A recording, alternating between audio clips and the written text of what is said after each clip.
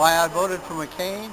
Because I think he's more mature. I mean, he's got more uh, expertise on what the presidency requires, and I just think he'll be a better president. I voted for Obama, and I'm very proud to say that because I'm very excited about the change that he would bring to our country, and I'm very proud to have a black Christian man at the helm with God's grace. I think a lot of people today, especially young people, have had it so good that they don't know what it's like to fear for losing their freedom.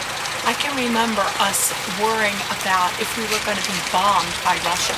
And I remember us fearing for losing our liberty. It's very important that we keep this United States, that we protect it for the people, not for the government, but for the people. And that's McCain.